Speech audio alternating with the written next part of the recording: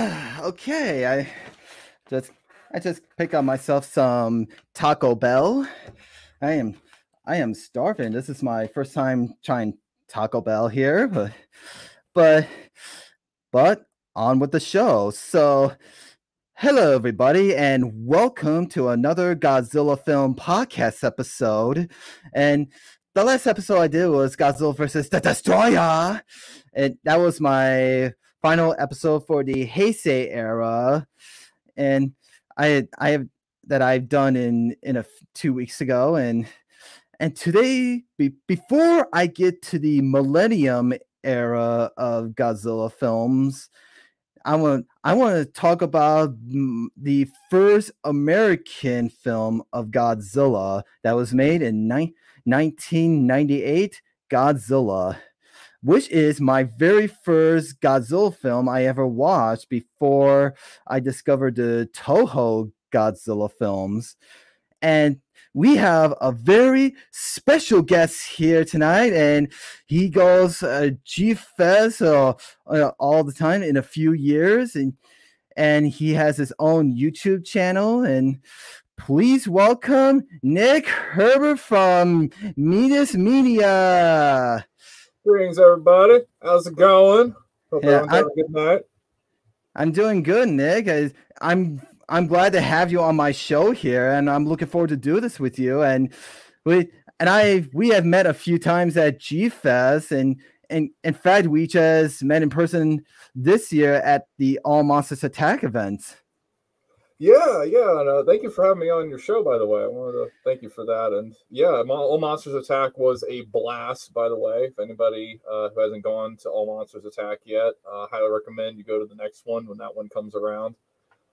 Yeah, it was great finally getting to meet you in person, my friend. And yeah, let's do this. Yeah, and I can't wait to see you again at G-Fest this year. Actually, G-Fest is next month, actually. Yeah, it's coming by really fast. Trying to get so much done before G-Fest rolls around. I'm trying to rebuild Zigra right now as we speak. The costume I had at the previous conventions, it was based off of Gamera's rival from Gamera versus Zigra, and later had him used in the little G-Fest film that was shot there called Godzilla Battle Royale. Yeah, and here's a picture of us from G-Fest last year, and it was a blast that we finally got to meet our online friends for the first time in person, and that I met you and Nick Lamore as Goji fan 1998, and all our other friends, Kaiju Kim and the others, and that we all know of. And so yeah, and I've been looking forward to see you again at G-Fest this year, and yeah, and so I'm looking forward to talk about the first American Godzilla film from 1998, which is my very first Godzilla film, and this film was also your first film too, right? No. So my first film was Godzilla King of the Monsters, and then I saw this one sometime after Godzilla 2000 came out. My brothers had a VHS copy of the original film, and they had an extra copy of Godzilla 98. And one day I just got, kind of bored. I saw the eyeball of Godzilla on it, and then I watched it, and I really enjoyed it, despite the fact that I saw the first Godzilla first in 2000. So it's technically the third Godzilla movie I saw. Yes, very interesting. Yes, so yeah, I would like to talk about the story about this film, how I discovered it. I mean, this was my very first Godzilla film before I discovered Godzilla 1985, which is my first Toho Godzilla film. That I first discovered this film that my dad used to have this on VHS, and I never watched it that much. I mean, I wasn't into Godzilla that much. I don't know what Godzilla is at the time. And when I first watched this, and Godzilla kind of makes me think he looks like a giant dinosaur, dragon dinosaur with just some shark fins on it. And this film is what makes me become a little interested of Godzilla, which is today, and what made me a Godzilla fan. I mean, right after this film, that Godzilla 1985 and the other Toho films I discovered in the video games, those are the ones who make me become a Godzilla fan and make me more interested of that kaiju. I mean, and I gotta thank my father for having this film on VHS back then when I was a kid. I mean, if he hasn't bought this film on VHS, I would never even know who Godzilla is or discover it.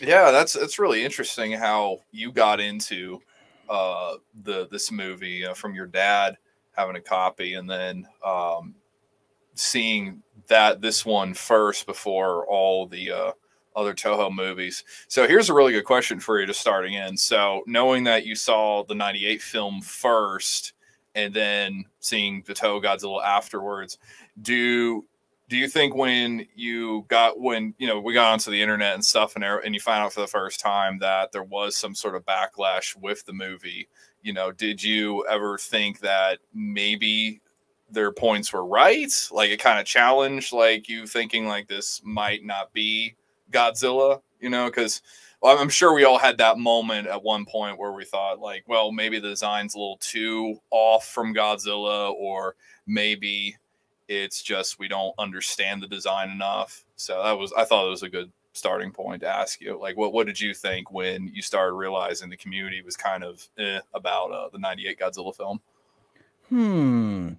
That's a really good question, Nick. I mean, when I first know about this film, when I first said, like, how do I know if this is Godzilla? I mean, right after I saw this film a couple of times, a few years, I know when I went to my other local video store, they used to exist. And when I look around some VHS movies to see if there are any dinosaur movies, but of course I saw the cover of the 1998 Godzilla film, but right next to it is the Godzilla 1985 film with Raymond Burr. When I saw this cover, I thought, is that Godzilla? He looks nothing like the one I usually watch. But that's the real Toho Godzilla creature, yet not the TriStar. Yeah, it is like the first time. I'm sure like that first time you saw it must have been very a little shocking, because you're like, wait a minute, like that's Godzilla? Like where's the chin? Where's the chin? Yeah. So yeah, I can imagine how that was. It was kind of weird. Like for my end, my part of the story, like how like yours seeing it like that. I just kind of assumed it was another version of Godzilla. That's the way I took it, because I understood that they were trying to make it more realistic, and they did change his origin to be that he's not a dinosaur. He's a mutated green iguana out in the Polynesian Islands. And from knowing that, I just kind of accepted, okay, this is a different version of the character that's very different, but I can still accept it because I do see a lot of characteristics from a little bit of the Toho movies in there with the character. And we'll go into that later on, and I'll give you what I mean by like what specific characteristics does the 98 Godzilla share with the Toho one a little bit. Yeah, and I actually got the figure right here. Yeah, and I just wish that they could have made the Bandai version of him. Well, who knows? And maybe Bandai will make a figure version of him. So funny you asked that. So Bandai did make a semi-large Gashapon figure. It's like a 4-inch Godzilla 98 figure they made. And the sculpt is very similar to how the Trendmasters are sort of done, because he stands upright like your figure does. And the coloring is like a dark blue with little bit of like green going down the spines, I believe, and then the eyes were yellow, and you could move his arms like this. Like his arms were in like this pose. I know a couple collectors have him. They made that one, and then they made like the little really tiny candy capsule toys, and then Marmot and X Plus did some back in the day, and then that was kind of it. Now we have the YMSF Godzilla 98 figure coming out pretty soon, and I heard they're having a G-Fest exclusive, which is a Godzilla Junior from the animated series. Wow, I did not know that. They shared a couple images on their Instagram page, just to you in the audience. You go on Instagram and Google YMSF, and you can pull up the posts about it. Maybe someday I'll check it out, and yeah, like. So, and I want to talk about back to how I discovered the film, and then how this film is different than the one I first discovered, my first Toho Godzilla film, maybe the 1985 one. I thought that was like a sequel to the 98 Godzilla, but I was wrong. That was back that time. I don't know. I really don't know much about Godzilla. Yeah, until I know more today, right now. Yeah, that's I was wondering. So when you finally did figure out that it wasn't a sequel, what did you think about that? Well, I figured out when I first rented the 1985 Godzilla on VHS. I mean, it was. When I watched it, it was so old that I realized this is not a sequel. It just looks like original Godzilla film. Yeah, and so yeah, and the design of this creature, it was actually created. The creator design of this Godzilla was created by called Patrick Atopoulos. That's his name. And you heard me that his last name is Topoulos. Yeah, it's the Topoulos. I had to quote the movie. I'm sorry. Yeah, and they actually used that, and they actually used that same last name in the film for Matthew Broderick's character, Nicotopoulos. Yeah, the Lion King himself. Simba is in the Godzilla movie. yeah, and it is so weird. Like a few years later, when I was watching The Lion King, I thought I recognized that voice. That's actually Nicotopoulos, and I learned that Matthew Broderick's Simba character was the same guy who was in Godzilla.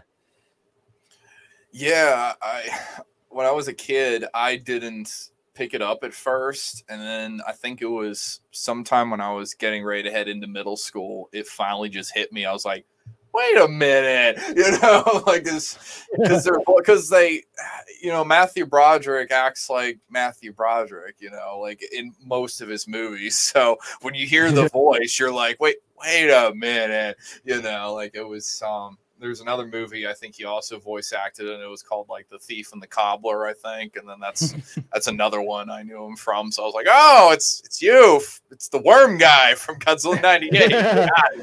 Yeah, and I gotta say that this film, that it was released in the same year that the live action Inspector Gadget film was released. I think that Matthew Broderick was in that one too. Yeah, he was. I believe Inspector Gadget was 1999. I think. I don't think it was 98. I think I'm a little confused on that. I think that film was released a year after, and I mean, so yeah, it's like Yeah, his character Nick Katopoulos, he's like, I love the beginning. It was that he was in this van driving. He was just listening to the radio, singing in the rain. I'm singing in the rain. Yeah. This is like the second time they use like a singing in the rain references in a Godzilla film, because in the English dub audio for Godzilla versus the Destroyer, and when the security guard was walking in the aquarium and he was humming "Singing in the Rain" in the English dub audio, but in this one they actually have Nick Katopoulos just singing along in the radio. Yeah, yeah. And ironically, both films involve a lot of fish. Yeah, I mean, that's a lot of fish. That's a lot of fish. And we do have some guesses in the comments. We have Godzilla 85-1. How you doing? And we have Kaiju Brother, Goji Fan 98. How's it going? And it said hello, you guys. And did you guys mention about the original idea for TriStar Godzilla should directed by John D. Bonn to have Godzilla battle with the Griffin? Yeah. I mean, I don't think we did mention that. I think we'll get to that any moment. And we have Walter here. How's it going, my man? Hey, Walter, what's up? This was Nick's Goji Fan 98's birth film. And also along with The Mighty Kong and Rebirth of Mothra 3.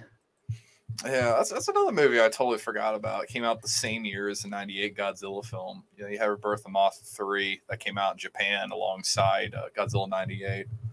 Yeah, and I should do an episode of The Mighty Kong and Rebirth of Mothra trilogy. But who knows? Maybe I'll do those right after I get through the Millennium Era of Godzillas.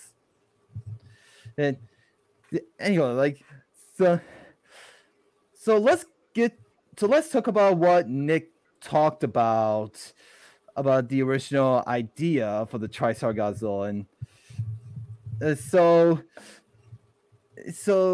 I have been doing a lot of research that the original idea for the TriStar Godzilla that was actually back in 1993 or 92. Hey, Zilla, cut it out. Sorry, go on. Yeah, but anyway, it was actually during back in 1992 or 93. I don't know, but that there was the original people who wanted to make their own American version film of Godzilla is called Terry Rossio and Ted Elliott, who wanted to make their own American Godzilla film, but sadly it never happened. That I think due to budget issues, or I'm not really sure, but this is not the only idea. But there's also other ideas that are back in the 80s. That in the 80s there were some other people who want to make their own American Godzilla film. I mean, they want to make a movie called Godzilla 3D, and that idea they have a model design of Godzilla that kind of actually looks like a dinosaur of a T-Rex looking with spines. But sadly, but it never got happened. And there was also another Godzilla designed in the 90s after Terry Rossio and Ted Elliott's ideas were scrapped and canceled, and there was a design of it that was created by Stan Winston's people, who are the same guy who designed the dinosaurs for Jurassic Park. Remember that, Nick? Yeah, Stan Winston's guys made a couple maquettes of their Godzilla design, and then they did the Griffin as well. And I forget what the bat demon things were called. The Griffin was supposed to have like these little bat minions that have like these little wings and tails and these like two hand claws on the front along with fangs, and they have some sort of symbiosis with the Griffin monster. And I think in that version of the script that Godzilla was supposed to be made by Atlantis to protect mankind from the Griffin. And the early '98 Godzilla design, or Godzilla ideas, I should say, were interesting. None of the story ideas really capture me. I'm going to be honest with you. Like, just the idea of Godzilla being made by Atlantis is like, what? Like, I couldn't get on with that. If that canonically happened, and that's like the final movie we would have gotten, I don't think I would have been with it. I would have enjoyed the fight with him and Griffin and stuff, and maybe some of the effects they would have done along with the Godzilla design, but I would have been kind of disappointed with the story, to be honest. Yeah, that'd be so weird. Godzilla fighting called the Griffins. Yeah, Griffins. Hey Godzilla, see what I did to New York? That's a good one. Yeah, but no, we're not talking about the Family Guy Griffins. We're talking about the mutated Griffins. And and now that we've been talking about this, I'm thinking about doing a topic episode about it someday in the future. And yeah, I gotta learn more about the Ted and Terry's creation.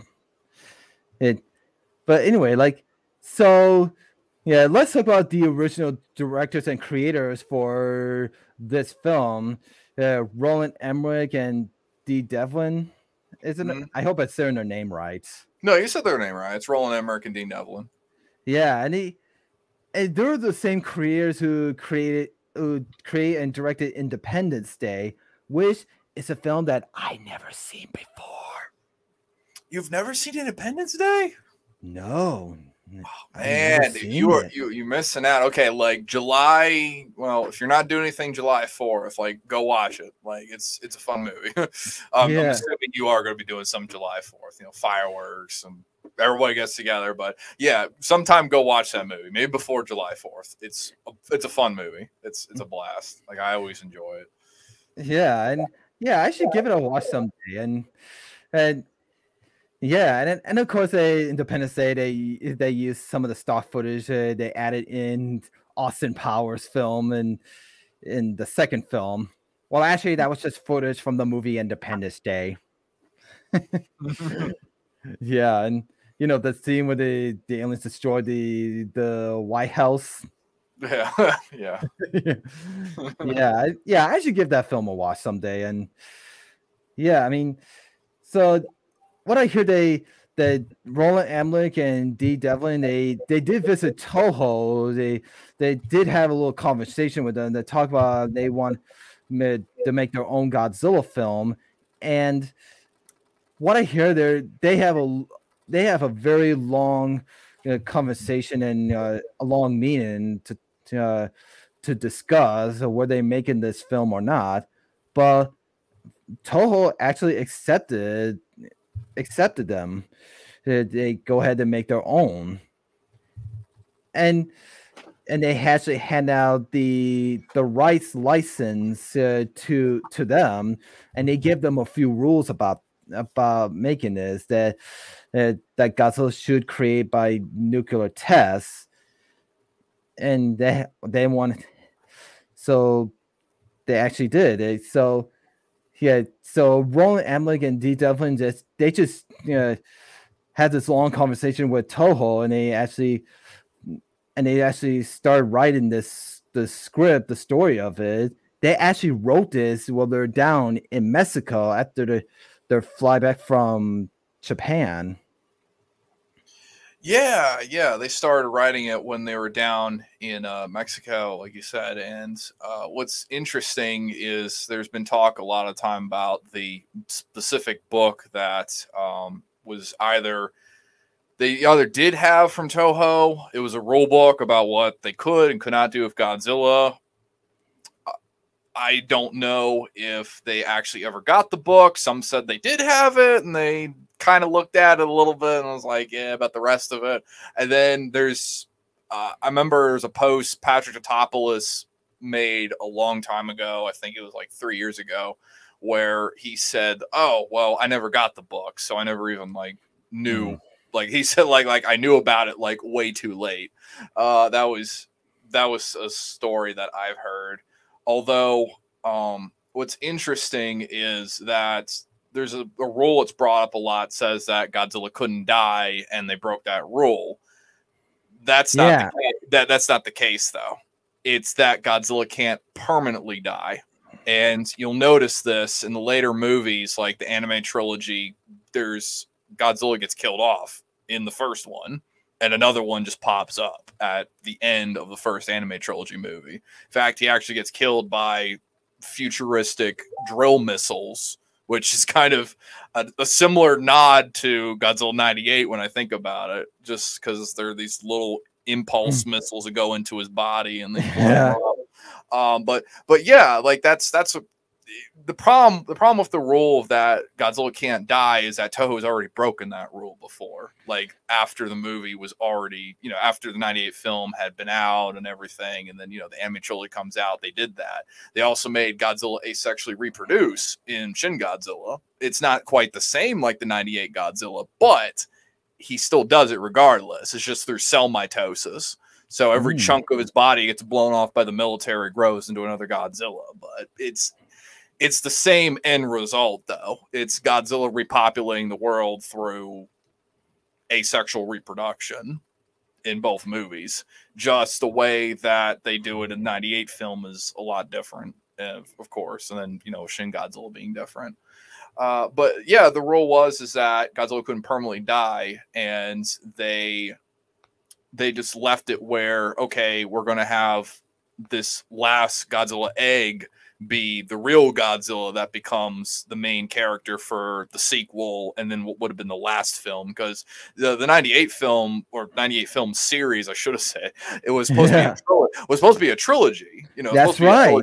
Movies. So their idea on the writing board was, we're going to have this Godzilla shows up, die, and then the one that comes in the next movie is going to be the one that is the main Godzilla for all the rest of the films. We got to get into the topic about how they killed him in the 98 film, because there's something I've looked at multiple times going back to the first Godzilla movie, and I've come to the conclusion why they might have killed him the way they did. At least I'm pretty convinced, because I don't want to get into it yet, but I want to hear what your response is first to the earlier conversation we had before we get into that whole thing on the bridge. But go on. And I gotta say they were gonna make a trilogy, but sadly it just never did happen, because I think it's due to budget issues, and I think, I don't know if this is true, but in one of the trilogy's films, I mean, they were gonna have added Mothra in one of the sequel films, but I'm not sure. But I think Goji Fan 98 would know.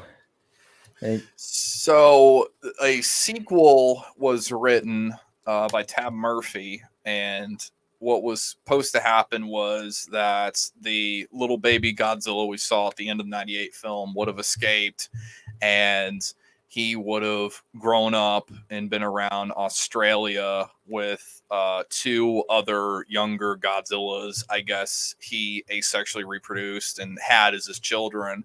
And then there would have been a big insect monster. Oh, it's like a big insect Mothra. I don't know, big insect monster that would have been very close to Megaguirus, except like a giant angry murder hornet wasp that could control a swarm that was going to be called the Queen, like Queen, Queen Bee. I don't want to say it, but I asked what I heard. Yeah. If people if they did shout out the mutated dragonfly's monster's name, they will shout out language. Right. I actually asked Tab Murphy, I said, is there an official, since this is your monster you made up, is there like an official name we can call it aside from the queen, you know? And he said, sure, we're going to call it, I'll call it Stinger. Let's call it Stinger. I was like, okay, so the monster's new official name is Stinger. It's not Queen like it was in the script. So it's Stinger. Yeah, so Stinger would have had a whole hive that it could control, and it would have been a big, giant, like very mean looking murder hornet that was red and black with like big fangs on its teeth, big angry bug eyes like Megaguirus. You know, the reason I keep referencing Megaguirus is because when I interviewed Tab, he literally said the monster would have been like what Megaguirus kind of looks like, except more like a wasp than a dragonfly.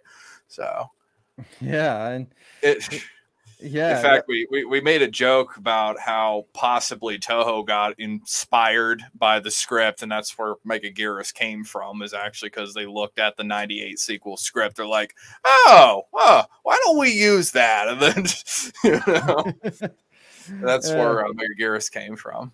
Yeah, and also I want to talk about Godzilla's design for this. I mean, like we said, he is a giant mutated iguana, and because he looks nothing like the original Toho Godzilla film. He's just a giant iguana creature, which I have an iguana on my shirt, my channel icon, if you can see it right here. Yeah. This guy got to represent the iguanas. Yeah, maybe my icon iguana mutate into this guy. well, he would have to he would have to be in an egg for him to be that. So except he doesn't have sunglasses. Like he doesn't have sunglasses, at least. Yeah. Yeah, and like you said earlier that he has like this Godzilla has a giant chin. You know, kind of like Jay Leno. You know, it's funny with the chin and the head design. So I was looking through there's a book I bought recently. It's called The Art of Godzilla 98 by Patrick Tatopoulos. Funny enough, he published this in Japan.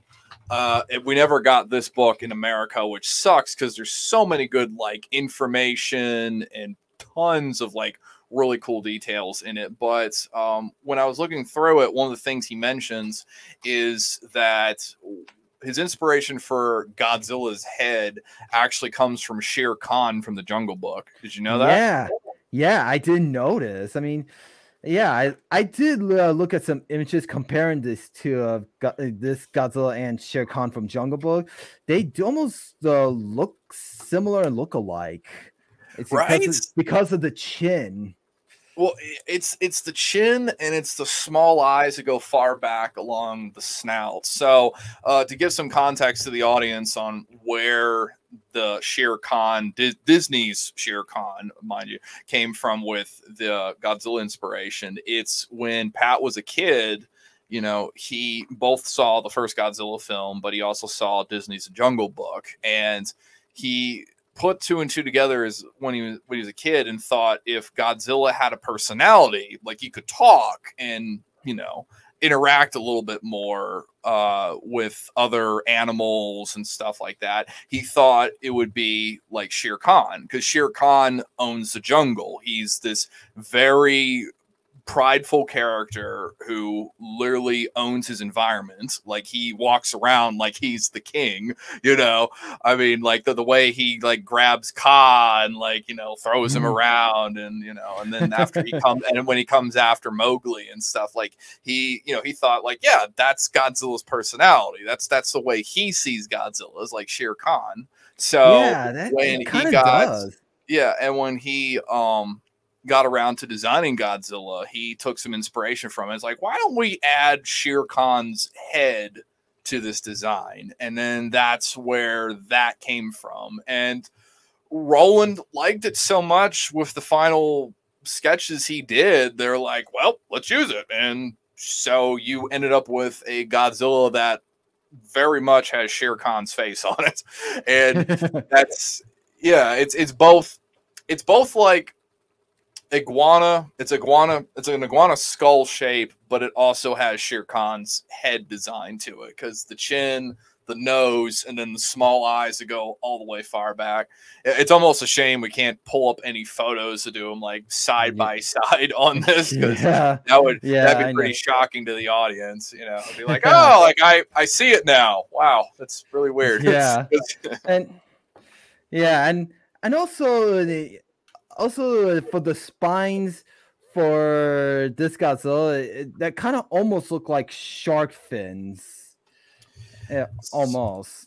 Yeah. So for the fins, I can tell you where the spines came from. They wanted Godzilla's spines to be more aerodynamic, and one of the ideas was to make them, instead of protruding, you know, like in the fan shape, the maple leaf shape, like how they classically are. It was like, what if we make them point upward like this so they reinforce his speed? So the spines are supposed to be more aerodynamic, so when he runs, it increases his momentum. So like all of his body weight goes straight towards the head, and then those things are, you know, they just how do I put it?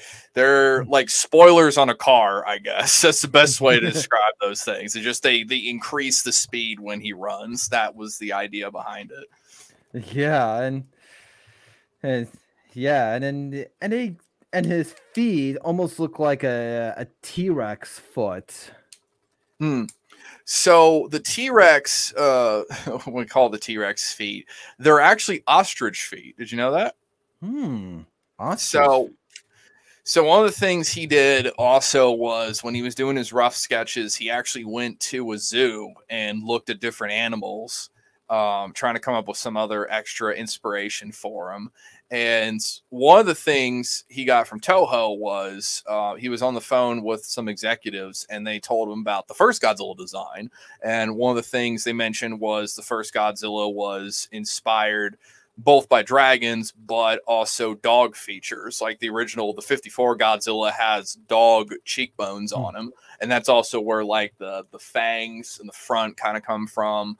So they're all canine features with the classic Toho Godzilla, at least with the original Godzilla anyways. So he thought, why don't I go the opposite direction and I look more at felines like cats and stuff? And then that kind of merged with Shere Khan, and that's how we got that head design. As for the legs, though, those are ostrich feet, because that's the animal he was looking at, like trying to encourage that the design moves fast. Because the one thing that Emmerich asked of him was that this Godzilla can run fast. He just said, like, out of all requirements, I want him to like be extremely fast. That's what I really want, is this Godzilla can move extremely quick. He's not slow. So yeah, because in the original Godzilla films, he actually walks slow, and sometimes in the Shona era, sometimes he runs. But in Heisei, he kind of does go slow, but in this film, I mean, he does run. He actually runs like 300 miles, 30 or 300 miles per hour. Yeah, I think that was right. 300 miles per hour, I believe. Yeah. Yeah, all he does is just runs and hides in buildings, and for his war actually almost sounds like from the original one of the original Godzilla films, but make him more like more of a shriek version, like give him more shriek sounds. Yeah, you know, I still can't fathom the fact that they got the guy did the Hanna-Barbera Godzilla sound effects to do the roar for the 98 Godzilla. You didn't know that? Did you know that? I did not know that. Yeah. Are you talking? Are you like you talk about the Hanna-Barbera Godzilla sound effects that they actually use for this Godzilla, but edited up a little? So no, what I mean is they got the actor who did those noises to do the 98 Godzilla sound effects. So it's like it's not that they took those sound effects and amplified them. No, like they got the actor who voiced the Hanna-Barbera Godzilla to do the 98 Godzilla sound effects. Who is also Fred from Scooby-Doo, which I can't fathom the fact that they did that. like what? But it makes sense because he's a famous voice actor. He's done voices for tons of stuff, you know, Gremlins. It's a shame I'm having a brain fart right now on the guy's name. I can't, because normally I know who he is. Hang on. Yeah. Voice actor. Frank Welker. There we go. It's Frank Welker. Yeah. I was going to say Frank something. Frank Welker, yes. Yeah, and sometimes the name escapes me. I mean, yeah, and that's what Nick says right here, Frank Welker. Yeah, there he goes. Yeah, Frank Welker. Yep. Yeah, he is the original Fred from Scooby-Doo and voice of Gremlins and other sound effects too. He does the voice of Abu in Aladdin. Yes. I just thought of something hilarious. No, you're gonna love this. You know when the missiles land at the Chrysler Building and he like looks towards the camera and he goes down. Put in Fred's voice audio from Scooby-Doo where he says, "Let's split up, gang." He turns out and the missiles hit the building. That's a good one. Let's split up, gang. I still just, oh man, I think it's just so funny just realizing that guy voiced Godzilla. Like that's the first thing I'm going to ask him. Like if I ever meet Frank Welker, the first thing I'm going to ask him is, so what was it like playing as the 98 Godzilla? Like, how was that? Like, what did they specifically ask you to do? Or how did you recreate that roar? Because that's still, like, I almost still don't believe it to a full extent. Like, I believe all the other noises is Frank. The roar? How did he do that? Like, you know? I think when 98 says earlier it's a mixed war of the Shona Godzilla and an elephant for this film. I think they used some elephant sound effects to this Godzilla creature. That may be that's actually a huge possibility because the sound effects he makes when he gets shot on the bridge sound like a elephant a little bit, so that's a possibility. You know, it's weird. This book doesn't talk anything about the sound design for the movie. It's just the special effects, like just making Godzilla's design, the props, and that's it. Nothing about the audio, the roar, nothing about Frank Welker, none of that, which is a shame. And you know. And you just remind me. And speaking of Frank Welker, there's some Simpsons stars in this film. Like Hank Azaria and yeah, I'm just trying to get this a little closer here. I was trying to pull up some pages from the book here to show the audience. If I can, but anyway, go ahead. Yeah, because in this film they did have some Simpsons stars in this. Hank Azaria and Harry Shearer, and I hope I say their name right. I think you got it right. I believe so. Oh yeah, and Kurt Carley play as Godzilla.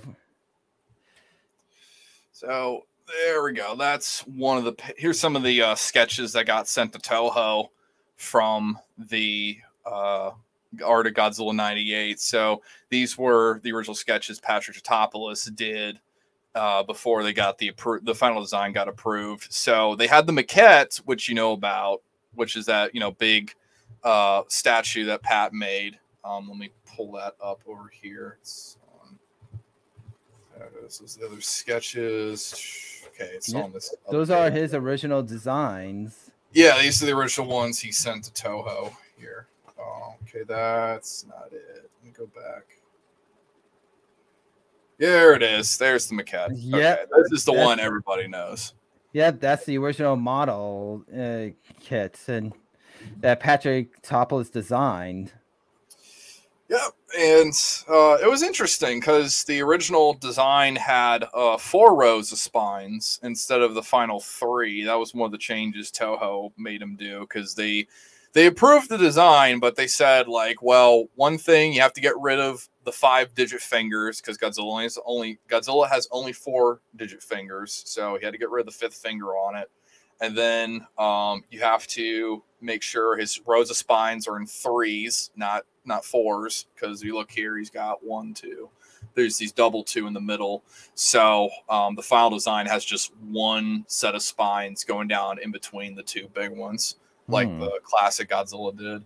And it's actually funny. He actually did a couple designs of like the Heisei Godzilla before he worked on the 98 design. So he did some like sketches of different Toho Godzillas to just kind of like feel things out before he moved on to the Shere Khan looking design that we got. So this is one of his designs he did of the Godzilla Desugoji suit, because they were actually there at the Toho studio and they got to see the Heisei Godzilla suits in person. So when he came back to America, or Greece. No, it was America, my bad. When he came back to America, that's when he started doing like these little rough sketches here. Yeah, and also what Goji Fan 98 is talked about, that Kurt Carley did play Godzilla for a suit.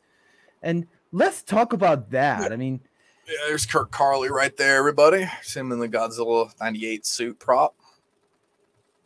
Yep, that's him. And I didn't know they used a suit for this film, and they did use like a big animatronic for some scenes, like when Godzilla picks up the truck with his mouth, and he has the car in his mouth for the Brooklyn Bridge scene at the end. Yeah, so here's some photos of the big animatronic coming up here. Let me get to that. So this is the inside of the top of his mouth. There's his tongue there. Fun fact about his tongue, it's inspired by hummingbirds. Yeah, so he has a bird tongue. That's why his tongue's shaped like that. He wanted to make it a little more interesting, so instead of giving him like just a flat lizard tongue, they gave him like a bird tongue. It's got some like little extra teeth or something in it, I guess, to help crush food. And there's some better pictures of the giant animatronic fully built. Okay, and then this is the bottom jaw when they were finishing that up, and then this is when they were getting ready to do the truck scene where he picks it up in his mouth. It's a shame that we didn't get to see more of this, although there is a really good shot you see of it near the end of the movie. So fun fact, when he comes out of Madison Square Garden, that's actually not CGI. That's actually this animatronic ripping itself out of a bunch of rubble. Wow. Yeah, so Bob Eggleton was on the set of the movie when they did that shot, and he confirmed that when he comes out of the rubble of Madison Square Garden, that's not CGI. Like, that animatronic's actually there ripping itself out of a bunch of like cheap prop, like, fake rubble prop and stuff, like falling off of him. Yeah, and thank you so much for showing us, Nick. Yeah, of course. I got some stuff on the baby Godzillas too, if you're interested in that. But we'll get to that later. But you go ahead. Yeah, and so let's talk about earlier about the Simpsons characters. I mean, I know Nacy Cartwright is in this one, but only that's one scene. The same woman who did the voice of Bart Simpson, and the one scene told the guy say, "Sir, I think your story just walked by the window." And yeah.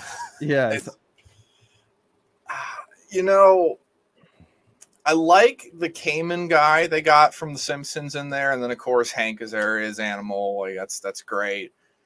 Nacy, I kind of felt was, like okay, like it's cool. It's like, hey, it's Bart Simpson, the Godzilla movie, you know, like, but I don't think it's aged well. Like it's just like it's like like it's like okay, cool. Nancy's here. That's great. I mean the what's weird is what makes that scene funny to me more is it's not the fact that Bart Simpson is like turning around like this and like, oh my god, he's outside the window. It's when you look at the monitors, you see Barney the dinosaur on, and it's glitching every time Godzilla makes like a footprint, like, or like he steps down in New York while walking by the building. That's what makes me laugh more. It's just like you start hearing the Barney is a dinosaur while Godzilla's walking by the building. Like that always made me laugh more than the whole like, sir, I think your story just walked by the window. You know, because you get to get the green groceries and all. Yeah, and let's talk about the mayor. In this film. Oh yeah, Roger Ebert is the mayor. Yes. Yeah, and it was so sad. He just passed away a few months ago, right? I mean, yeah. May he rest in peace. We lost a good actor.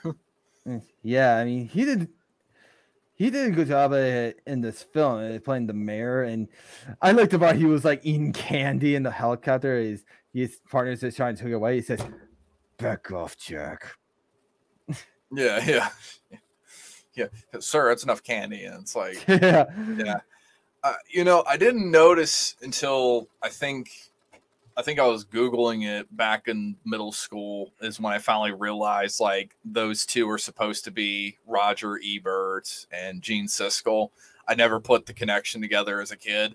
So, but yeah, when I finally learned that, I was like, oh, okay, now I see what they're kind of going here with it, because I thought the idea was they're just trying to make the mayor of New York incompetent, like he was just an idiot, like that's what they're kind of going with it. Although he does have some very good points in the movie, like, you know, the Chrysler building getting destroyed, and then it's like you can't even put a dent in the thing when the military's trying to shoot him. You know, trying to shoot Godzilla, even though like later on there's kind of a retcon with that a little bit, like, but I'll get into that when we talk about the bridge scene, because yeah, watching it again, it kind of made me scratch my head. I was like, wait a minute, but they actually do land hits on him. What? But we'll get to that. As far as the Simpsons characters go, though, like going back to that again, I like that we had, you know, Hank in there. He was good as Animal. Like, I enjoyed him. Cayman was stupid but funny. You know, like he was just, he was just kind of a jerk throughout the movie, but he had some funny lines here and there sometimes. Yeah.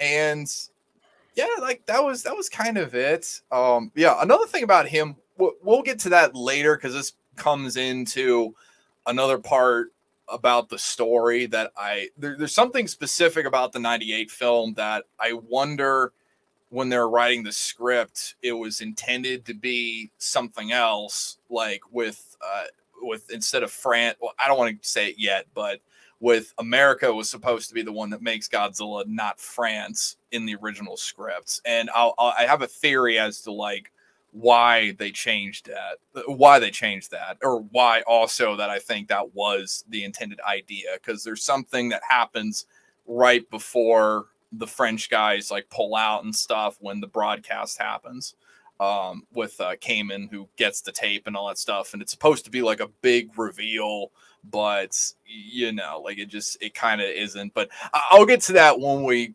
start talking about that half of the movie, but we'll go back to you about the characters here.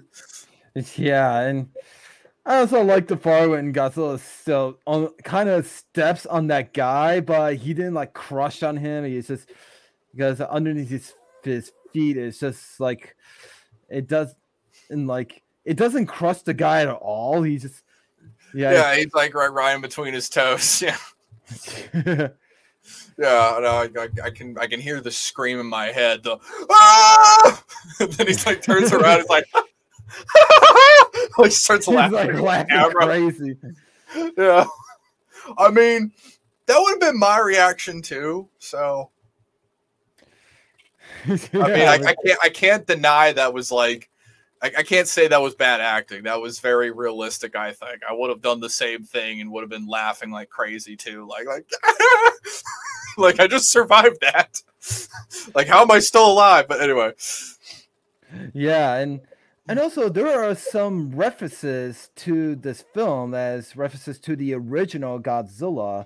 Like that one scene when they're at this tropical island when they discover Godzilla's footsteps, that Nick Katopoulos is, doesn't know their footprints. That's almost like a reference to Dr. Umai's character in the original.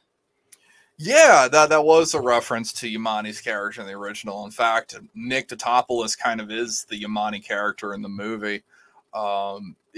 It's so interesting what they did with that. So he's over in he was over in the Polynesian Islands where the Morona bomb test goes off. Now, to the audience watching this who doesn't know what the Morona bomb is the Morona bomb was an illegal French hydrogen bomb test where it was back in the late 1960s.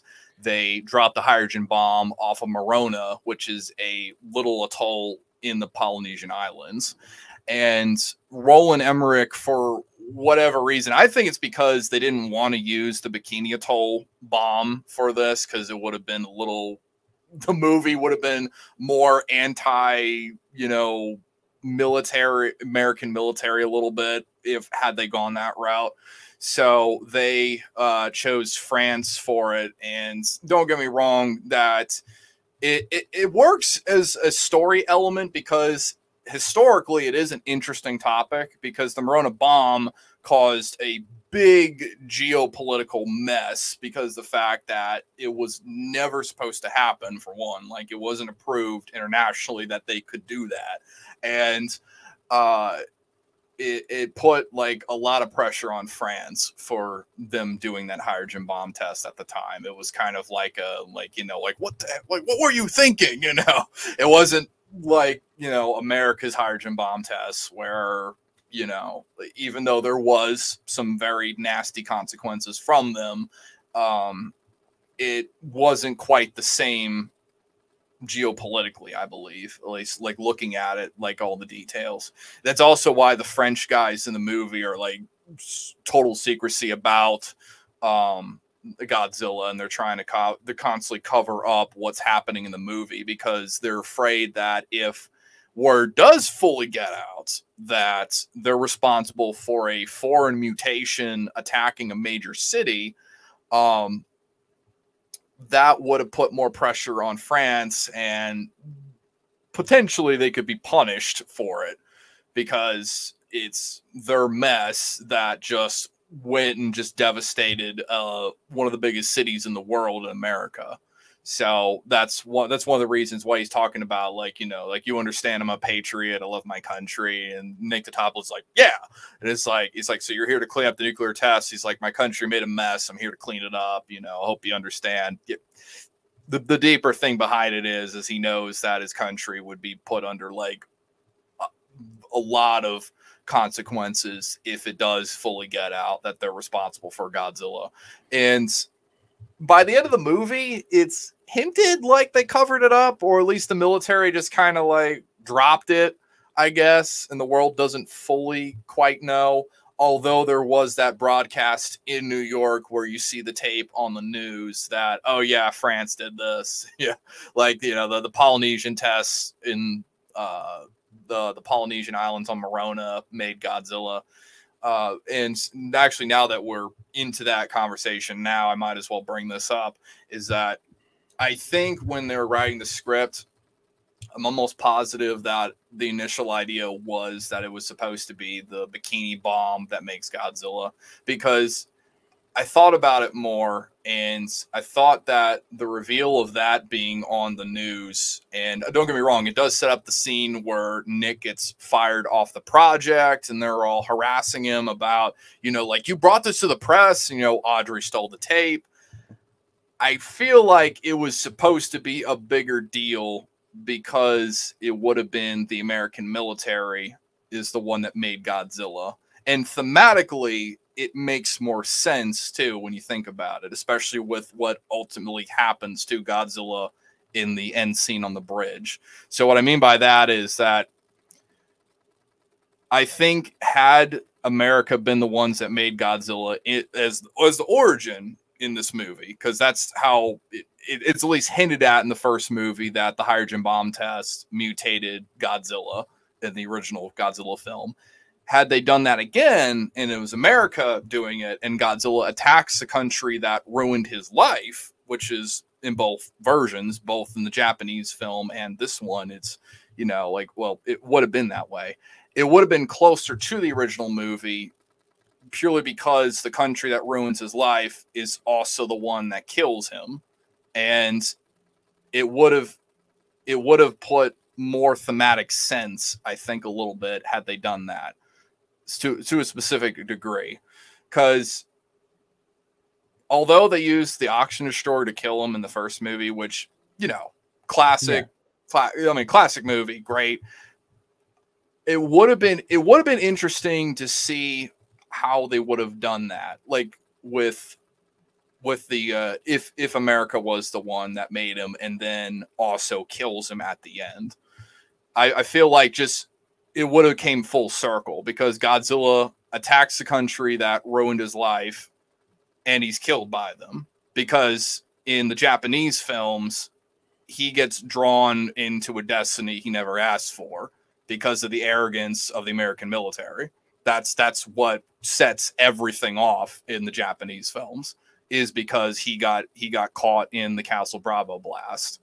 And, you know, he never ends up attacking America unless you count Destroy All Monsters and that, but the later Shell movie. But yeah, like regarding the first Godzilla, though, he attacks the wrong country. He never attacks the actual country that ruined his life. In this one, it would have made perfect sense. And then America butchering him at the end of the movie. And then I wish if they did that and then they had maybe a longer pause with, you know, Nick and the military kind of like looking at like just the dead Godzilla on the bridge, realizing like, oh my God, like, what have we done? You know, we made something that never asked to be born, and we also just killed it. You know, like I feel like that would have been like just a lot more respectful to the first Godzilla had they done that. And then it also would have been more respectful because it would have been questioning the use of the post-war powers that America had with the hydrogen bomb and whether or not the tests were worth it or not, you know, because that's the thing we don't talk about enough, is the fact the American military pulled off 25 tests,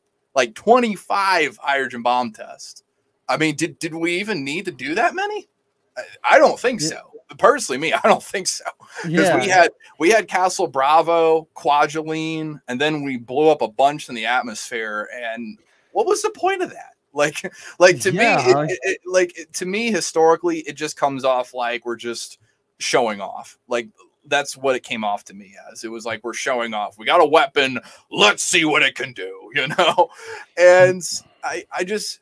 You know, I'm sorry if I'm rambling here, everybody, like kind of jumping around ideas. I'm just trying that's to okay. grab my thoughts here. You go ahead. Yeah, I kind of like agree with that. I mean, there have been so many nuclear bomb tests, like what you talked about first, the Polynesians, and then the other nuclear tests from the originals, but there have been like, I know in the previous Godzilla films, there are three creatures who are exposed to the radioactivity that actually made these creatures into Godzilla. Like the original 1954 Godzilla was created by a different creature, like from the prehistoric China, because but it was tested by a nuclear bomb during World War II. But I had to after do more World War II. But yes, go ahead. It's after World War II. That's what I mean.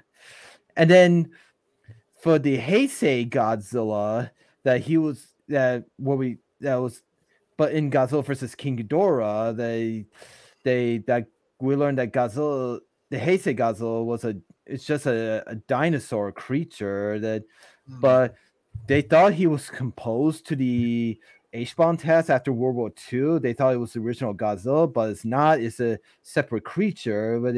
But they transport the dinosaur into the Bering Sea. But there's actually nuclear waste by a Russian submarine that crashes into that, and then the dinosaur is just exposed to the nuclear waste and becomes the Heisei Godzilla.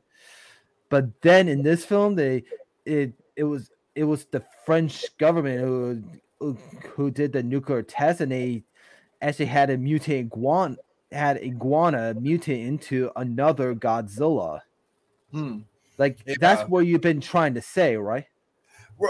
Oh well, yes, like that too. That was basically what I was like trying to say, is that, you know, I think had they kept America more as part of the response, as the reason Godzilla exists in the '98 film, it would have been metaphorically closer to the Japanese version, and then also thematically wise with its story, just a little bit, you know, because you know, like it felt like more what they were going to do with that broadcast scene was that it would have had a former branch of the military, like the CIA, trying to cover up that the Department of Defense made Godzilla on accident from the hydrogen test, which would have made a better story too. Like its own branch of America is trying to cover up that they did this, you know, and then also just it would be the first time in a long time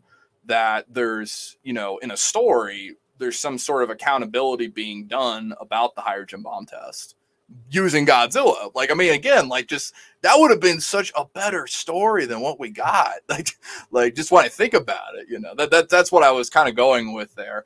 Going to your thing about the mutated creature, the first Godzilla came from. So Tomoyuki Tanaka, when he wrote the original story for the first Godzilla, is that the first Godzilla had his own colony, like his own kind, below the atoll of Bikini, and they were sleeping or just living beneath a cavern down there. And when the hydrogen bomb Castle Bravo test goes off in the lagoon, it kills his entire family, leaving only him. Like only one of his kind survived, and then that's the one that becomes the 54 Godzilla and, you know, wreaks his vengeance on Japan. And in fact, the hydrogen bomb is what made his skin look the way it does. There's a book he published sometime in the 90s when Godzilla vs. King Ghidorah was coming out, and it's got these really nice illustrations that show the whole thing. It shows the, like, you know, him kind of chilling beneath the waves. There's other members of his kind, and he's just kind of like laying there on a rock, you know, sleeping. And then the bomb goes off, and you see all these like sparks and stuff start shooting underwater, and he sees like his entire like family just be killed right in front of him, and he's like kind of covering his face like this from the bright lights. And then he goes in, attacks Odo Island, and then he starts sinking all the trade ships that come out from Odo Island, and then that's how he gets to Japan. It's the bright lights from Tokyo Bay that actually drew him to onto land, because the bright lights reminded him of the hydrogen bomb he got caught in. The reason I'm bringing that up, though, is because there were storyboards they did for the 98 movie when they show the opening, and after the Morona bomb was going off and does its whole thing, there would have been another sequence where we saw a bunch of dead lizard carcasses from the radiation around the nest, and then it focuses on the egg as it cracks open. So the reason I bring this up is because they were going to do the same thing with the 98 film, is they were going to put this idea that Godzilla lost his entire family to this hydrogen bomb test, leaving him as the only survivor of his kind, but also the first of his kind, because, you know, there's nothing else like him on the planet. So they're pushing this idea that he's the last of his kind from that colony because he's the only member of that family that survived, but he's also the first because of his powers and what he got mutated, what the mutation did to him. So, and that's something. It's a shame that we didn't get that in the final movie, like all the dead radioactive skeletal looking lizards. Like in the storyboards, you can pull them up there. It shows like a bunch of these like lizard bones and radioactive dust fall out, and then you see the lizard nest, and it shows the egg close up like from the movie, except when it rips open, there's like some like burning like lava or something coming from the inside, I guess implying the radiation. Like when he hatched out of the egg, the radiation actually started seeping out of the egg. Like it got so infested into the embryo, I guess some of it starts to like leak out when he comes out of the egg. You don't see him, but you just see like the egg kind of cracked open halfway, and you see like these burning marks where the cracks are on it. Yeah, but in the final film, of course, we just get the radioactive snow, no lizard carcasses, and the the close up of the egg and the lightning bolt, which is supposed to be implying the egg hatches just moments after the bomb goes off. Yeah, and also Goji Fan 98 says this movie of Godzilla 1998 gives a love and memory of Tomoki Tanaka as after Tanaka passed away in 1997. Yeah, it did. At the end of the movie, it said in loving memory of Tomoki Tanaka, the creator of Godzilla, although like it's kind of shared between him and Irisho Honda, but Tomoki Tanaka, I consider the real creator of Godzilla because he's the one that looked over the ocean and thought like, what if a giant monster attacked Japan, after he was going back on his plane flight. But yeah, Tomoki Tanaka, just to talk about him real quick, he was a fantastic guy, like a really great man. Oh yeah, he sure is. He showed up, in fact, actually when he was like dying of old age, he came onto the set of Rebirth of Mothra while they were filming it just to like oversee everything. And it's believed that because of his old age at the time, because he knew he was going to be leaving soon, that's where part of the idea for Godzilla versus Destroya and Rebirth of Mothra came from, because both have to do with Godzilla Mothra dying and then their children replacing them, carrying the torch. And it's believed because he was getting ready to pass away is where that idea was starting to come into play from.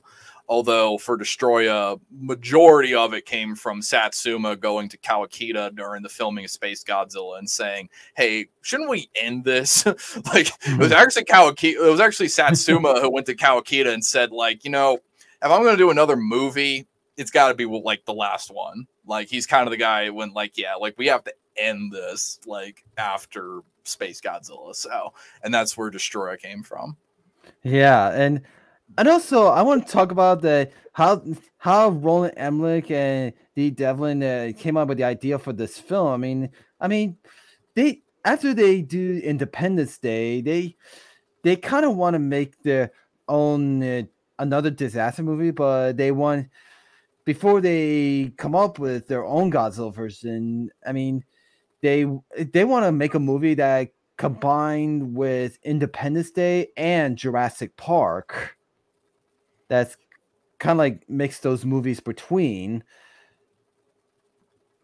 Yeah, there's a little bit of it in there. I'm not going to deny the David Arnold score sounds very Jurassic Park-esque, although, something funny about that is when the Jurassic Park kind of sounding music starts playing when he comes out of the sewer for the first time. Yeah. The original idea was supposed to be a lot more dramatic. There's a video that they have from Kaiju Masterclass where they interviewed David Arnold, and they asked him, was the music always supposed to sound like that when he comes out for the first time? And he said no. initially he said, I wanted it to be a lot more dramatic because it was supposed to be a very tense scene when he comes out. And Emmerich said, I want the scene to be awesome. Like the audience is not afraid that Godzilla just came out, that we want the audience to be in awe when they see him. And that's where the Jurassic Park sounding music for the da da da da da da da da came from. It was from that, you know. Yeah. They wanted the audience to be in awe at Godzilla when they see him, not to be scared of him, even though that was supposed to be what happens. It's supposed to be a more tense scene when he comes out like that. Yeah, and I did like the music too, the music score of it.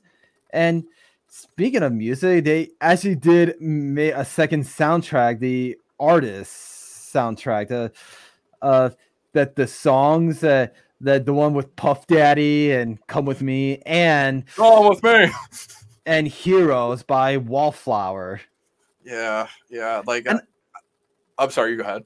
And I gotta say, I kind of like the song "Hero" by Wallflower. I like that song better than the "Come With Me" song. Oh yeah. Heroes was like a banger of a song. Like, you know, like it was a remake of David Bowie's song, but I think the Wallflowers did a fantastic job. The music video is great too. Although Come With Me made me ask so many questions because like it's weird. When you listen to the lyrics, you're like, what does this have to do with Godzilla? And then when you watch, well, here's the weird thing. If you watch the music video, then it makes sense. Then the song makes perfect sense, like why it's kind of there. The song exists because of the music video, basically.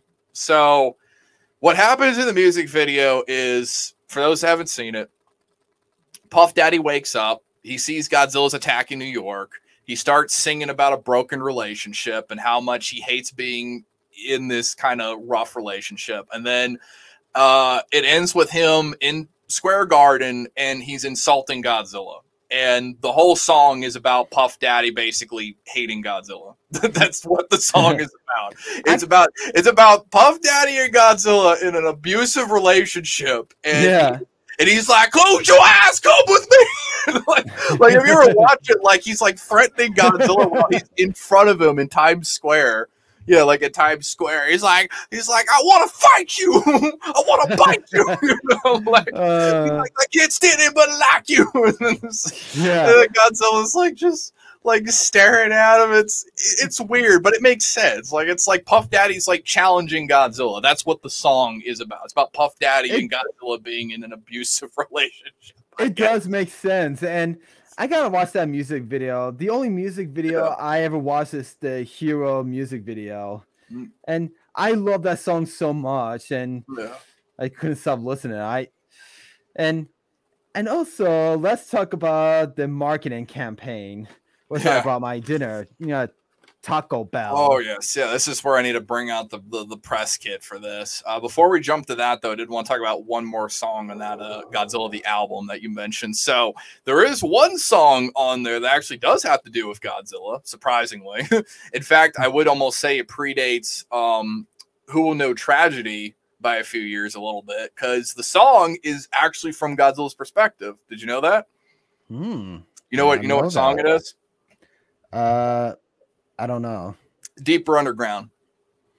Oh yeah, I think I'm going deeper underground, by Jamiroquai. Yeah, that song is written from Godzilla's perspective when he's in New York. Yeah, like that's if you pull up the lyrics, I do want to just like pull a specific line up that gives it away real quick. Deeper Underground lyrics. It's in the second verse of it because we talked about this on a podcast. So here's like the first line. Something's come to rock me and I can't keep my head. I get nervous in the New York City streets where my legacy treads. I know I'm better off standing in the shadows, far from humans with guns, but now it's too late. There's no escape from what they have done. And then bottom text below that one. Some people with a pocket full of money and an eye full of hate take pleasure in destruction of the very thing that they try to create. Somebody tell me, why does all mankind only tamper and touch, have a habit where they bite off more than they can chew, and now it's too much? Like, that's all from Godzilla's perspective, which fits with, you know, the first Godzilla a little bit, I think. You know, because it's doing the arrogance of man thing, the idea of mankind ruined Godzilla's life and essentially made what he is, and then, you know, mankind has to deal with the consequences of that, and then Godzilla's kind of asking, why me? You know, like why does this have to happen? So yeah, and that's really cool. But I also want to talk about I also want to talk about more about the Taco Bell. Yeah, let's get to the Taco Bell stuff now that we're on the topic of it. Because I really, I haven't eaten mine yet. I mean, yes, and you got your cup. I only got an original Taco Bell cup, and yeah, I was gonna say, like, you haven't eaten your tacos yet, dude? Like, this thing's getting cold. But I already ate mine, and and it was really my first time trying Taco Bell. Oh, okay. Oh, no. Okay, you did have your taco. Okay. Yeah. So, did you like Taco Bell? I actually tried it, and I like it, and I actually had an original order. It's just crunchy taco. It was delicious. Yeah, the crunchy taco is the classic. Yeah, and what I heard, they right after the teaser trailer came out, the one that has Godzilla's foot stomping on a T-Rex skeleton in a museum, they couldn't give out more details of the monster yet. But when the marketing campaign picked up for Taco Bell, they actually reversed Godzilla's looks and design for this film. Yeah, they had to hide like almost all of it. The only thing they could show was either the foot, the tail, and maybe some stuff with the spines, but near the tail. So, like, if you look at all the Taco Bell commercials for Godzilla, you'll see one like where the Taco Bell Chihuahua is like sitting on his tail, and he's like, "Hey, Godzilla, what you want to order?" Or the one where like the foot comes crashing down, and he's got the box. He's like, "Here, lizard." Like, well, I'm gonna need a bigger box, you know, what comes down. That's kind of like a references from Jaws. We're gonna need a bigger boat.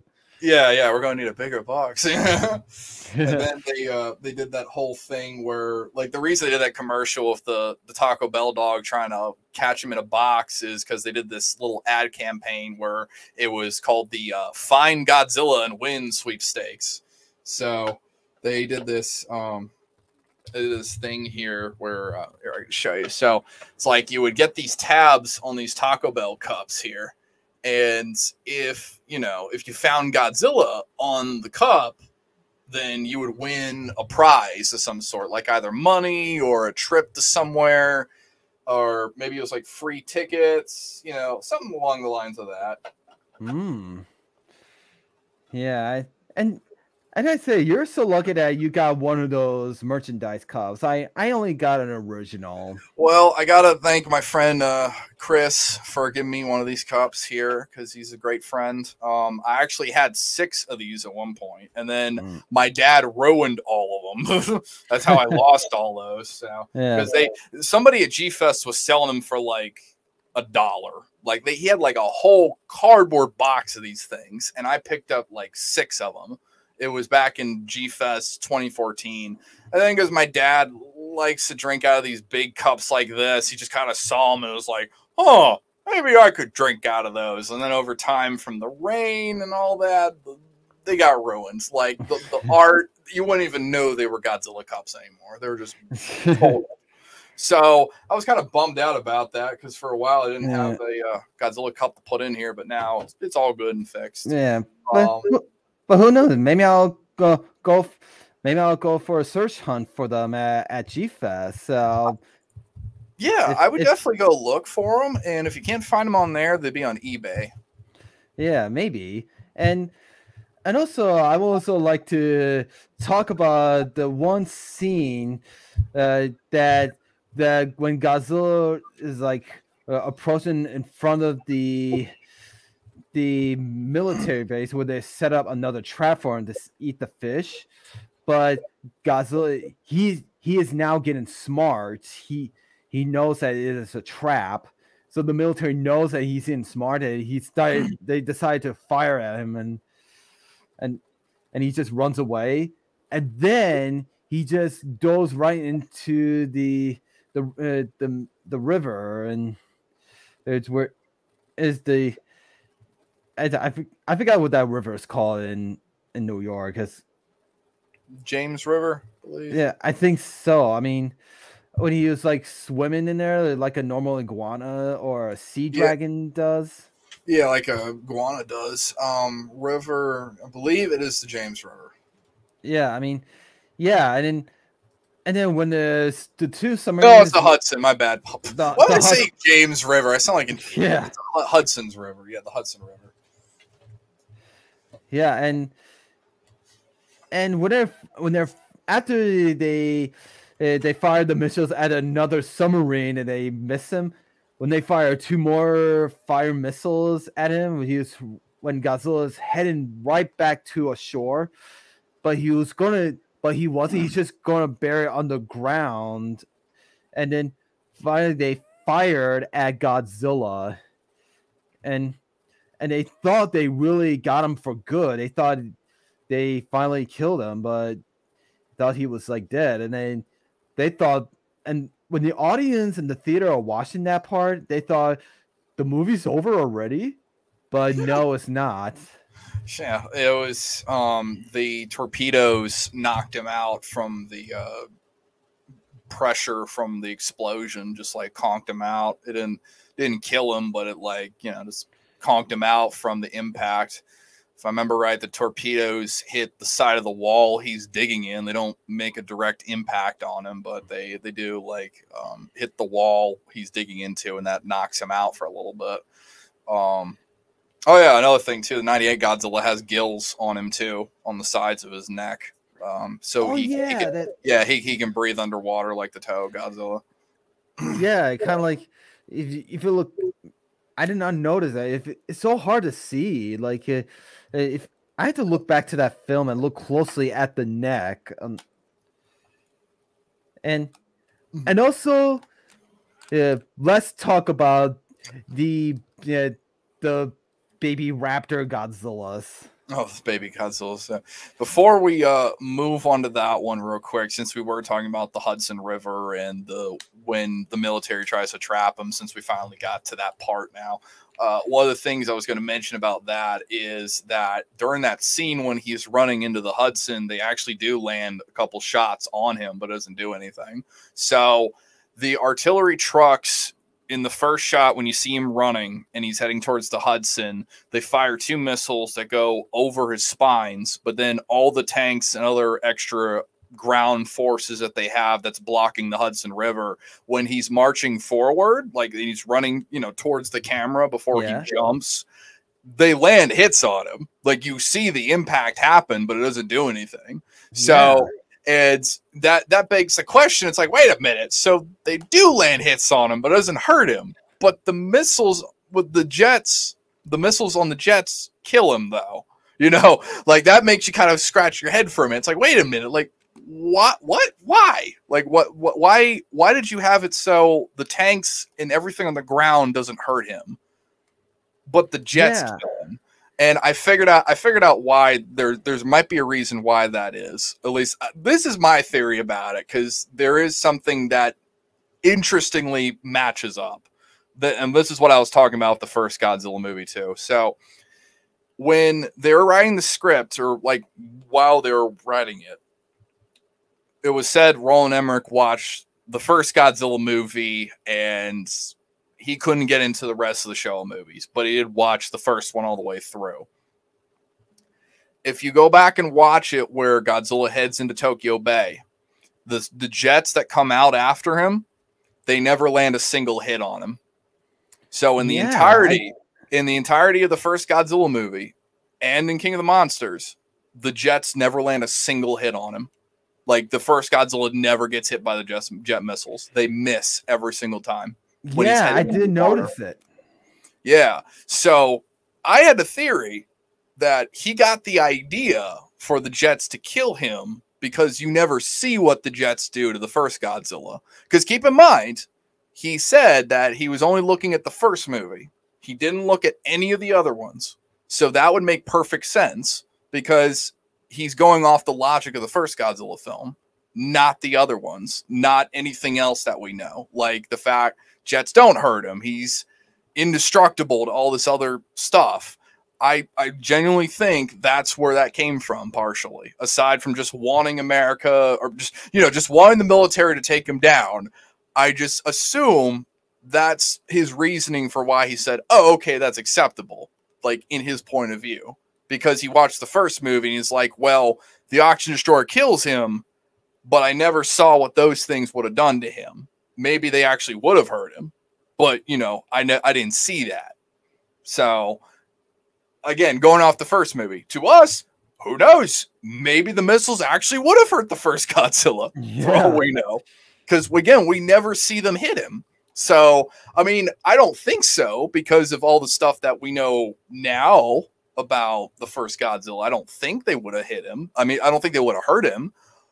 But then again, I mean, we never see them land a hit. The tanks and artillery on the ground land hits, and it doesn't do anything.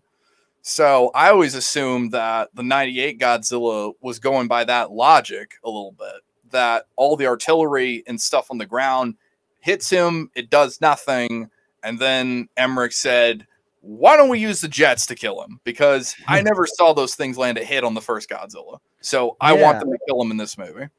And that's that was my theory about it. And it makes sense, In fact, actually, I think it's the same number of jets that come after him too, right? So it's 2 jets that come after the first Godzilla, and then they don't land any hits. And then in this movie, it was 2 fighter jets, I believe.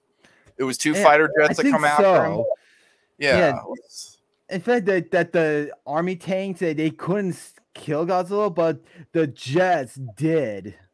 Yeah. But in the previous, in the original Godzilla films, the jets never did kill Godzilla. But in this film, it was the jets that finished them off. Yeah. Anyway, But yeah, I did want to just get that out there before we move on to the next part. But you go ahead now, since we got that topic taken care of. Yeah, and also the baby Godzillas, they just blew my mind. It's like Roland Emmerich and Dean Devlin, they want to do their own version of velociraptors from Jurassic Park. Here's my one problem with those things. Just with the Jurassic Park, and I see it. I do see the velociraptor thing, but they are nothing more than smaller versions of the adult one. And what happens if you shrink him down to human size? He's like a velociraptor. Yeah. So that's the problem I see with it, is that looking at it, the way they used them was kind of like the dinosaurs in Jurassic Park. I do see that. Right. But at the same time, it's it's a smaller version of the adult, and it acts like a smaller version of the adult, really. Let's see, it runs ridiculously fast. I will say this, going after the people who smell like fish is a little goofy, but all right. But maybe they're hungry. I mean, all right. Let's just put the idea that, the hatchlings are starving, and maybe they don't really care about the fact that they smell like the fish. They just want to eat them.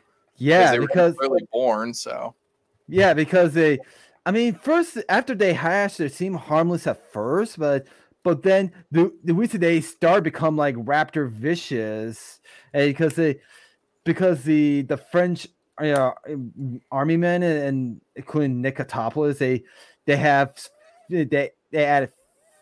fish scented smell on them, because they smell like the fish. And the baby Godzilla smell of them, and they vision their mind is they vision it look like a giant fish. I always thought it was just they were starving so bad after they started eating all the fish, they just didn't care anymore. And it was just like, you know, animal instinct kicking in, like, I gotta eat something. They smell like fish, I'm gonna eat them. You know, it was just kind of like their instincts taking in, you know, and like I figure that would have probably what was gonna happen had they escaped is they probably would have tried eating a few other people had they got out outside the building, and then likely hopped into the Hudson River to go and eat all the fish out of there, and then slowly get bigger into giant Godzillas, and then take over the entire world. In fact, you actually know how many baby Godzillas there were? I kind of lost count on that. So I've heard the number is it was 500 baby Godzillas, I believe. I gotta say, holy cow. Iguanas lay a lot of eggs. Not that many, but that's a lot. Yeah. And I also love the part when they finally escape out of the building when they had the baby Godzilla's trap, and then they fired the jet missiles on the building. Lee's has good hits. And then after that, Godzilla just emerged out of the ground, and he started looking at the heroes, and then they stared down at his newborn babies, and he was so sad that they just died, but they just hatched, and now they just died, and then he looks up and he kind of blames those guys because he thought that they did it, and he's like very angry. And I mean, he's kind of right though. They are the ones that told him to launch the missiles. I mean, so you're right actually. I mean, he did blame him because, well, he's not rationally aware that they called the military to blow up Madison Square Garden, but you know, like, he's not wrong. I mean, even though it was like just an educated guess because he saw them and saw the dead babies, but yeah, he was going after the right people. as Matthew Broderick said, he looks very angry. Yeah, and it's so weird. I mean, the baby Godzillas, they do like attack and eat the French army men in raptor style, but Godzilla, the big guy himself, that he doesn't eat people. I mean, when this one scene, he was staring down at Nicotopoulos. I mean, he just stares at him. I mean, he doesn't eat him at all. He just wars at him and he just walks away. I mean, like they said in this film that Godzilla is not a monster at all. He's just an animal. So, yes and no. One of the things they were trying to do was make the audience empathize more with Godzilla, and they thought the best way to do that was to make it a moral gray. So to put it into, like, again, he's a living thing that is lost in a world he doesn't belong in. And that's pretty close to some of the internal conflict with the Toho Godzilla films a little bit, because one of the topic that's always brought up in all the movies with the human characters is whether or not Godzilla has a place in our world or should he be killed. Like, that's always the conversation that happens in all the movies. So I see what they were going with. It's just, you know, I think in execution, you know, it was like going back what I said earlier. Had some better decisions been made with some elements of the story, and then ultimately how he dies, that would have made it more effective trying to sell to the audience that, you know, you're supposed to feel a lot of empathy for him more than what we got, which is, you know, he does come off just like an animal. But I know what they were trying to do was they're trying to make him both a monster, but he's also an animal that doesn't belong here. Or more importantly, he's a victim of fate that lost in a world he doesn't belong in. Going back to the first Godzilla movie in a way, you know, because that's something else too. In Japan, there's not a lot of conversation about Godzilla being a force of nature. You know, that's actually something we talk about more. Yeah. So if you pull up some forums they have in Japan where like Godzilla fans in Japan talked about Godzilla, what's interesting is they always bring up that we talk about Godzilla being a force of nature and, you know, a representation of nature's wrath and stuff. But in Japan, Godzilla is the invisible fear. He's what they call it's the hydrogen bomb thing again, but it's a little deeper than that. Like Tomiyuki Tanaka described Godzilla as he's the nightmare that stirs in the darkness of the human soul, the sacred beast of the apocalypse. That's one of his quotes about him. And the Japan Godzilla fans refer him to the invisible fear and mankind's capacity to kill itself through war and environmental destruction. Like that's the way they see Godzilla. They see Godzilla as actually something unnatural that came out of mankind's arrogance, not a nature striking back thing like we do. We always call Godzilla like being a thunderstorm or a tornado, but the problem with that is that a thunderstorm doesn't leave radiation poisoning and isn't something to the extent of Godzilla, which is purely exists because of the hydrogen bomb and nuclear energy. You know, that's the only problem with that, is that while some of it is natural, the existence of why he's there isn't.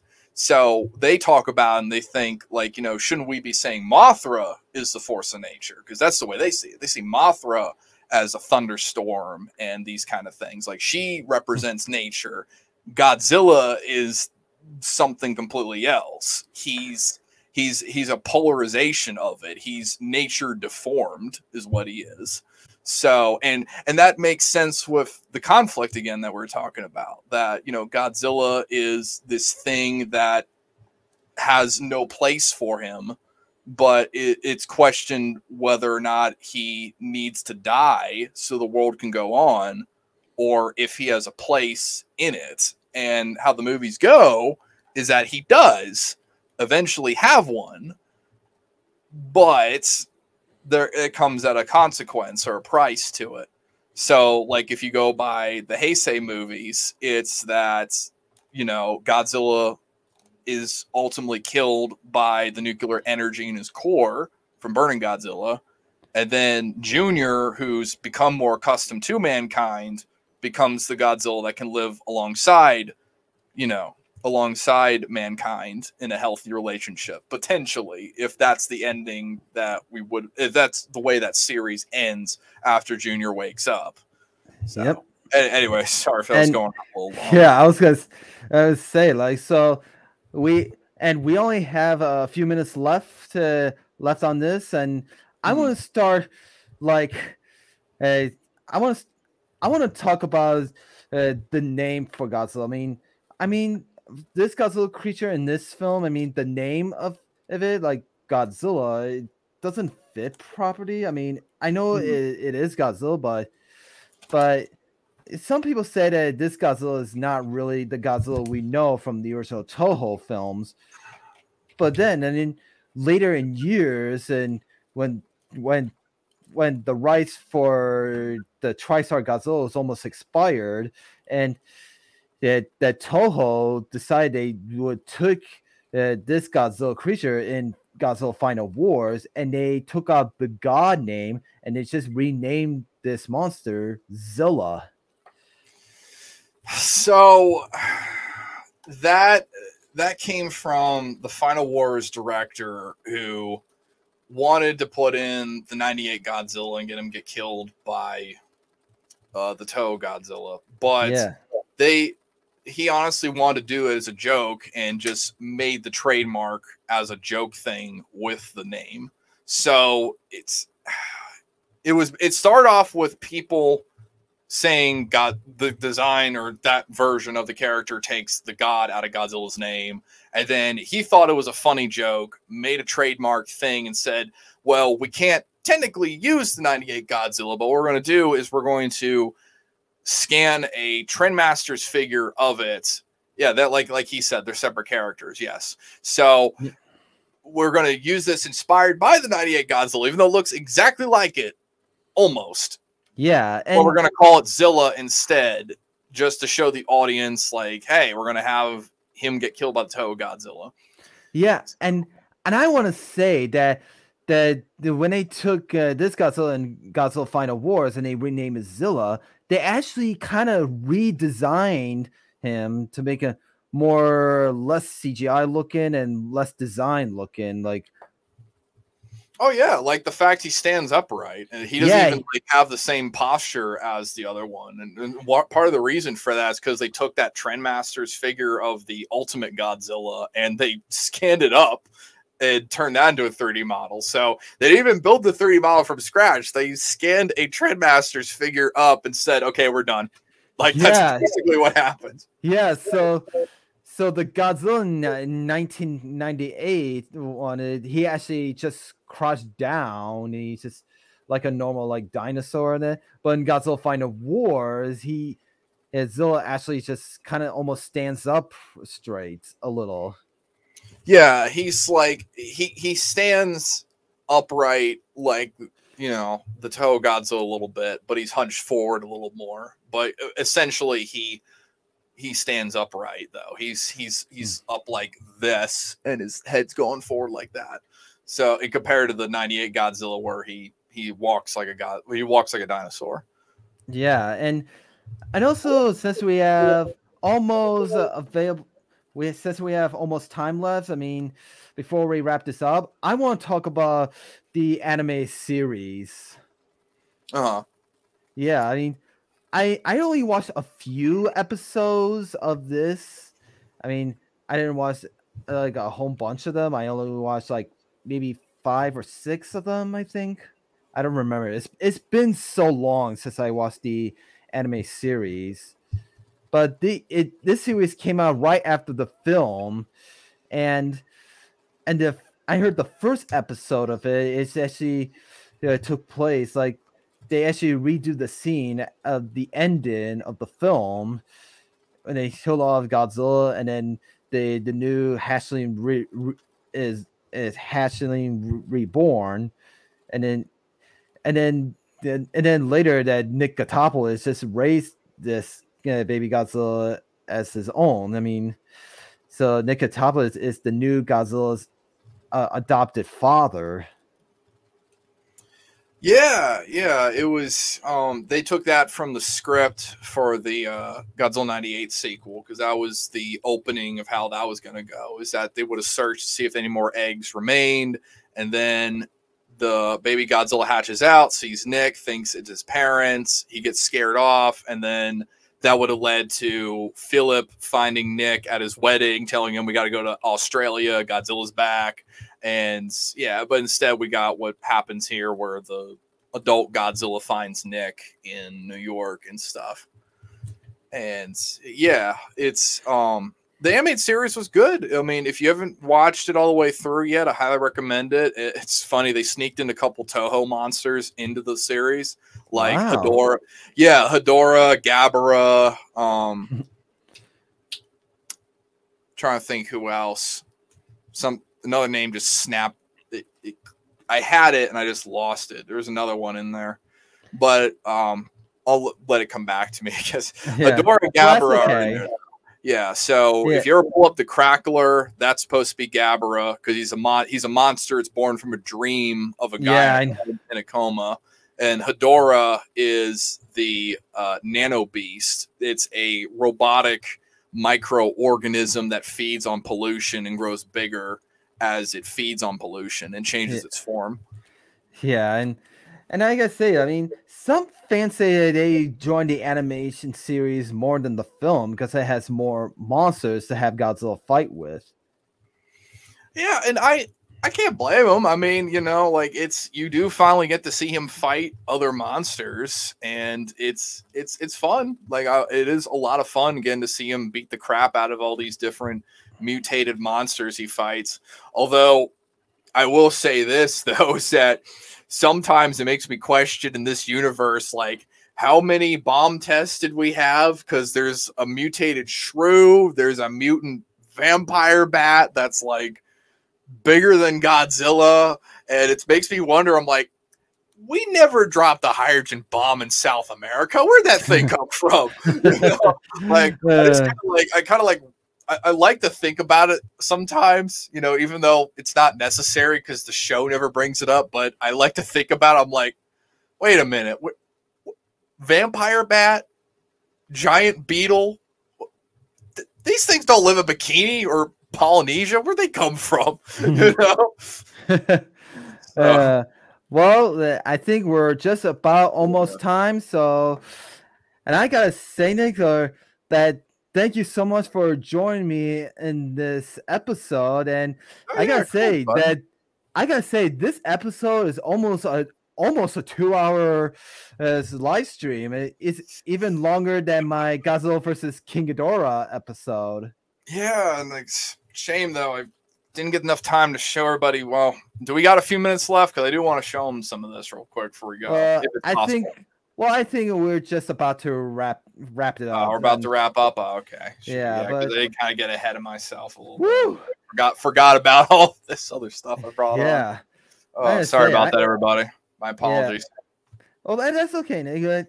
You did give us some information that you know so much about the behind the scenes and everything, and I want to thank you for all that. I mean, I learned so much about. Ooh, I need coffee. Oh, you called this coffee? Hey, you stole my line. I didn't know if you're gonna say it or not. All right, okay, actually redo that, and I'll do like this is America. Yeah, like. Oh, you call this coffee? I call this America. More cream. More cream. That was actually really good. That was a really good impression. You didn't like the more cream. I love that guy. I like his character. And like Philip is like the best character of the movie. Like next to Matthew Broderick and his dumb lines he's got here and there. Yeah. Yeah. I don't see it, Colonel. That was a footprint. Yeah, and so and like I said, and I want to thank you again for joining me in this episode, Nick. And maybe someday in the future you'll have me as a guest on your channel someday. Yeah, I'd love to have you on sometime. Yeah, maybe talk about G-Fest or anything you want to talk about to have me as a guest on your show. Well, if you're coming to G-Fest, we can do it live there. Yeah, good idea. I mean, and I'm really looking forward to see you at G-Fest this year. Actually, next month. Yeah, next month. Yep, after I get back from my trip from Lake of the Ozarks, Missouri. Yeah, man, I need to hop into gear, get all this other stuff done because, oh man, like the fact it's already June 9th is making me worried. Yeah, and well. Just about wrap things up, and thank you everybody for watching this. So until next time, we're about to enter the Millennium Era of Godzilla film. The next episode will be Godzilla 2000 Millennium from 1999. And thank you all for watching. And like I said in Japanese, Saranawa, or the like that we did the American film of Godzilla, and like I said in English, goodbye everyone. Have a good night, everybody. Thanks for having me on, my friend.